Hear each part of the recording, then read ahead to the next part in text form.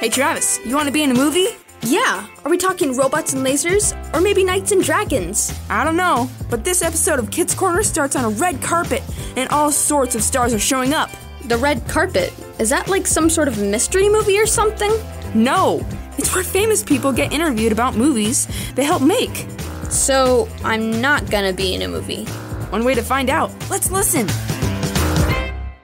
Good morning, everyone, from Movieland. I'm here in front of the Orient Theater on the Tinsel Turnpike of America, waiting for the rich and famous to arrive.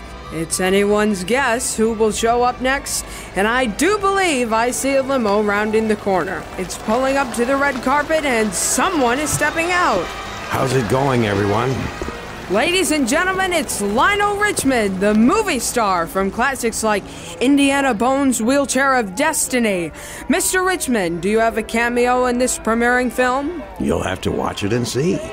Does that mean you don't remember? No comment. There you go, folks. One of the greats. From Senior Citizens Kane to... Oh, wait. It looks like our next star has arrived. It's Hope Fallswell, producer and screenwriter for this morning's presentation.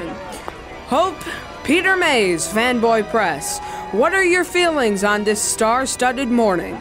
Oh, it's just excellent. Simply wonderful. Yeah, it is pretty amazing, isn't it? Oh, you are so right. So incredible. I mean, I can't even. It's just so good. So good. Always with the words. Perfect description. Oh, it looks like this could be it, folks. The director of the movie herself. The world-famous, critically acclaimed Monica Gray. Monica, over here. Yes? I know you've got to be excited. This being your latest and greatest release of all time. What would you like to tell the folks at home? Well, I'd tell them that this is a masterpiece for the ages. All ages, all places! You won't see anything like it. And if you do, I'll sue them for copyright infringement and plagiarism. Is that good, huh? Let me tell you something, young man. When I started directing movies, everyone thought it was about the glitz, the glamour, the spectacle. It's not about that. It was never about that. It wasn't? It was about the art! The art! The art! Oh, isn't she the greatest? Such a brilliant creator. Simply divine. Oh, my. Yes. How delightful. She's crazy is what she is. Never worked with anyone so avant-garde in all my acting days. It's unsettling. Oh, it looks like they're starting the premiere. We better get inside. Excuse me, pardon me. All right, folks, looks like we're in. Just in time to... Shh, here they go.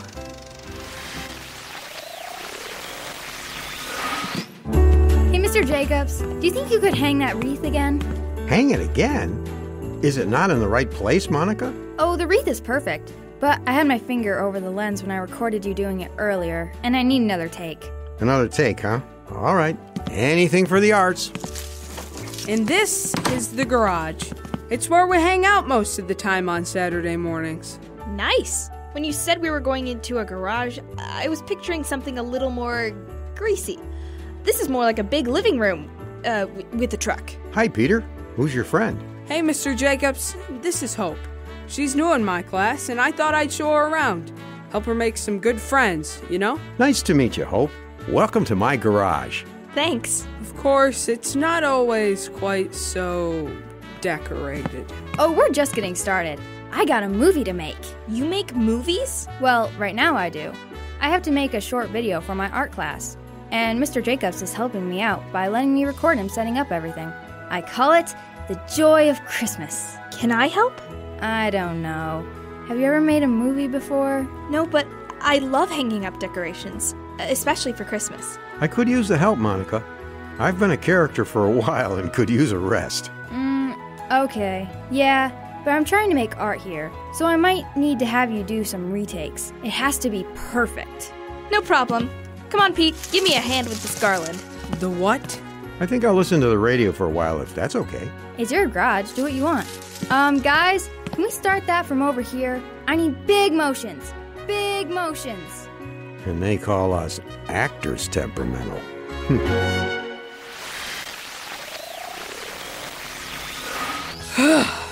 Mind if I join you, Mr. Jacobs? Pull up a couch, Pete. The decorating getting to you? It's not the decorating, more like the director. Okay, Hope, I like the smile, but when you're putting up the bulb on the tree, make it less of a I love Christmas smile and more of a this decoration makes me think of my grandma kind of smile. Is there a difference? Here, let me show you. Monica's definitely determined to have a good result on her school project. Yeah, but she's taking all the fun out of it. Decorating for Christmas is supposed to be fun and festive. You know, not telling people what to do and how to do it every 5 seconds. Hope seems to be enjoying herself.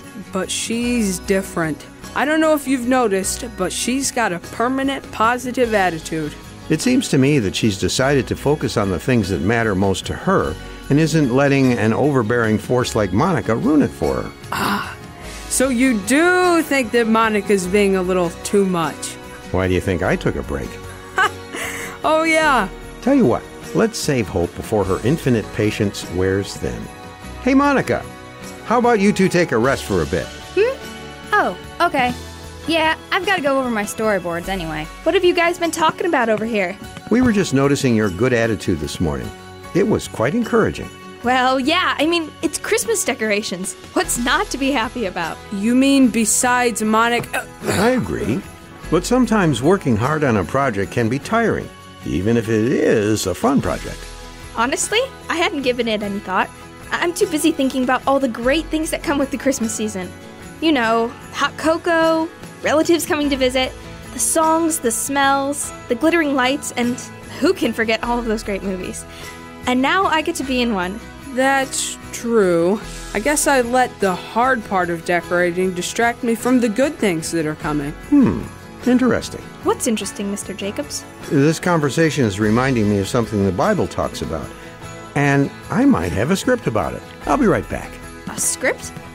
Are we making another movie or something? You'll see. Want to listen to the radio while we wait for him to get back? All right. And now, from the garage of Lionel Jacobs comes the fairy tale drama Jack and the Cow, an adapted biblical teaching about attention. Once upon a time, right before another famous story, there was a little boy named Jack. Hi there. Jack's the name. Jack B. Nimble. I live with my mother on our farm. Jack and his mother lived quiet lives on this farm. But Jack had his sights set on being the wealthiest man in the land. I've studied all sorts of books on how to make money, and it served me and Mom well. You see, at this time, there was a famine in the land. There had been no rain for months, and though they too had fallen on hard times, Jack's understanding of the market had kept them well fed. Mother, I've decided to sell our only cow. I've been reading the paper, and the value of stock is up. It's time to sell. And so Jack left for town with the family cow. What he didn't realize was that in the town there were tricksters lying in wait for innocent cow salesmen to fall into their snare. No, not the snare, Hilda. We aren't highway robbers. We're more of the swindling kind of tricksters. Oh, yes, of course, swindlers. So this guy coming up the road now, what's the plan for him? He's obviously been reading the newspaper. Stock is looking bullish, and that cow is mighty fine stock. He knows he can get a good deal. Right. So if we convince him that it's not good, we can buy it for... What do we have here in my pocket? Aha! We can buy it for these beans. Why do you have a pocket full of beans? Family heirloom. Anyway, once we trade him for these worthless beans, we can go sell the cow for what it's really worth. Shh! Here he comes! Good evening, good sir. On our way to market, are we? Why, yes. I'm going to sell my cow for a fortune.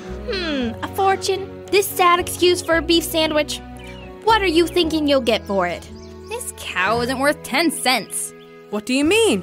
She's a good cow. If she was a good cow, why would you sell her? Good cows don't come cheap, and yours is as cheap as I've seen in years. As a professional cow judge, that is. Really? Oh, absolutely. She's judged all sorts of cattle, and I happen to be a cow aficionado myself. I can guarantee you that if you took this cow to market, you'd be laughed out of the country. And thrown out of your ear. These words from the so-called experts confused poor Jack. He knew a lot about this cow.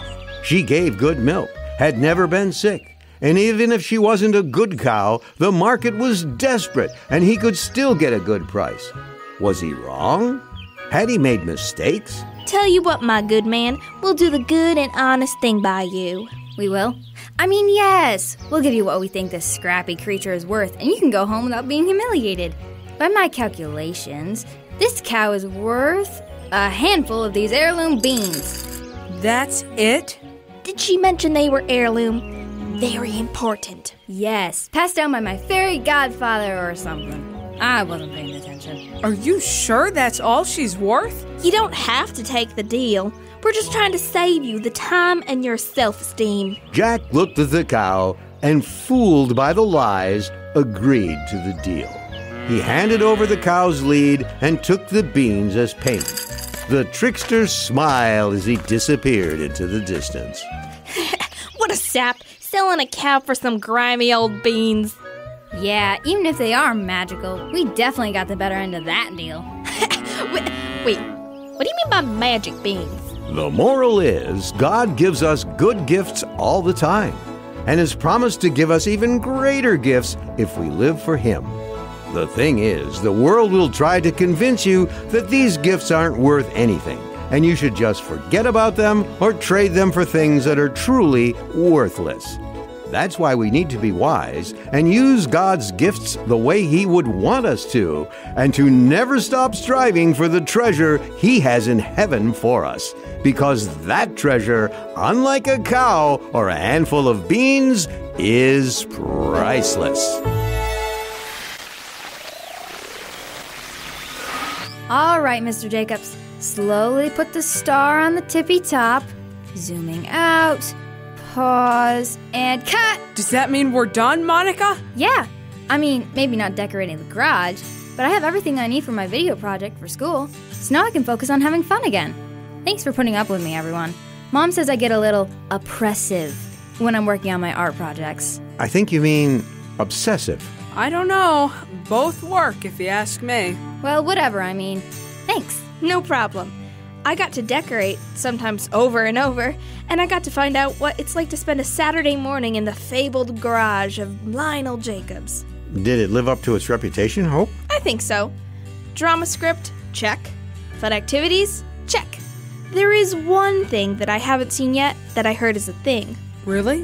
What did we forget? Well, you said that when we learn lessons around here, Mr. Jacobs has all sorts of Bible verses that help us know what God has to say about what we've been talking about.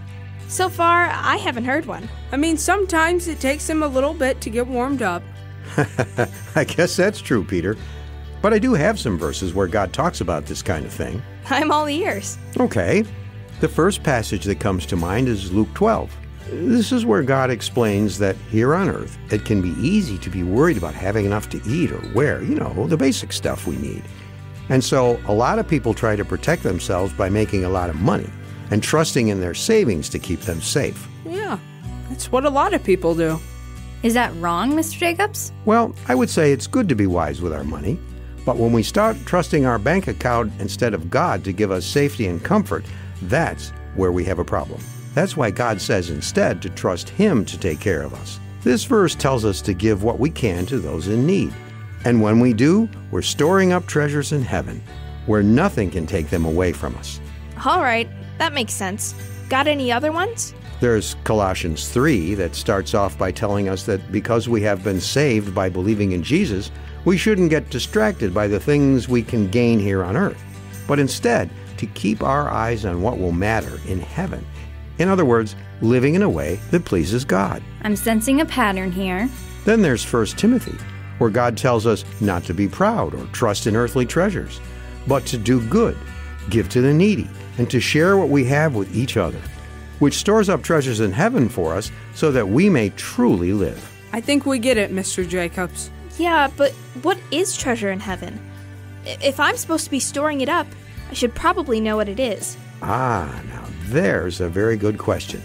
And like treasures on earth, I think it can be a variety of things. According to these verses, it sounds like there will be some sort of reward for those who have shown people God's love.